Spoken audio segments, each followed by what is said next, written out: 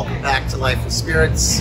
Over the weekend, Miami reopened their bars and restaurants. So, we're here today to try some of the local cocktails in Little Havana.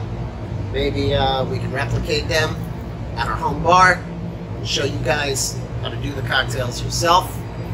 Still, got a virus pandemic going on, so you want to be safe, but for all the workers in the hospitality industry, it's nice that they can do, once again, what they're passionate about. We are very excited about it. Let's check it out. Are you looking for Puerto Rican food?